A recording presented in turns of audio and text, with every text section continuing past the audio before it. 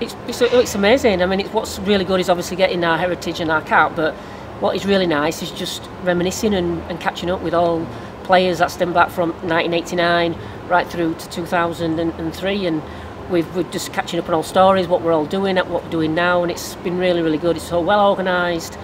Take me off to the people that have organised it, and Julia for all the work that she's done. It's absolutely amazing, and everybody's just really buzzing and enjoying it.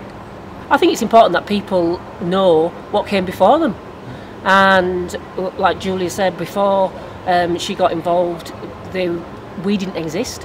What we did in '96 wasn't actually in the archives, didn't exist.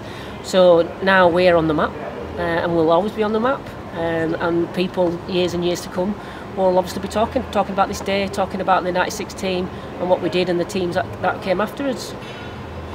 I was not the best behaved at school, I would say, and I think for me sport kept me in school, kept me on the right track, but also I think whenever I felt down or low, I would do some sort of sport, whether it be football, whether it be rugby, whether it go to gym, and I think it's really, really important, not only for your physical well-being, but for your emotional well-being.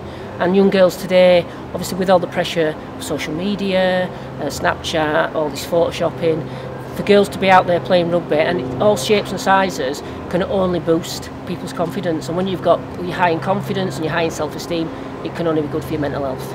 I mean, when we first started playing, Rugby League wasn't a sport that girls did. I can't imagine many dads or mums would have wanted their daughters to play. Over the years now, I would imagine that parents are pushing their children to play women's rugby league, to play rugby league. They can see how much it's grown, how much fun that people have, and it'll be something that I think will be alongside football, where women playing rugby league is now going to be the norm. Girls playing rugby league will become the norm. For women playing rugby is a new thing. It's probably not that new, obviously, because I played in 1989.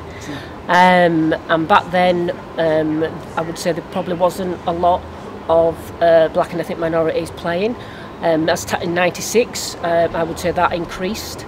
And I think if you look around, especially in the Yorkshire areas, like your Leeds and your Huddersfield, I think you can see that there are young girls, black, minority and ethnic, that are taking up the sport and are playing the sport. So hopefully in a few years' time there'll be quite a lot of, it'll be quite diverse, and there'll be quite a lot of girls and women playing who are from those backgrounds.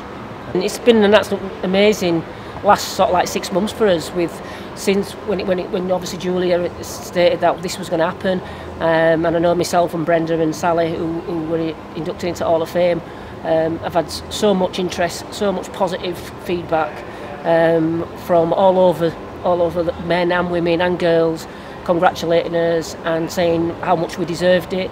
And I don't think we realised when we played back then what sort of impact we'd have now. So it feels really, really good to know that what we did back then is having a positive impact what's happening now.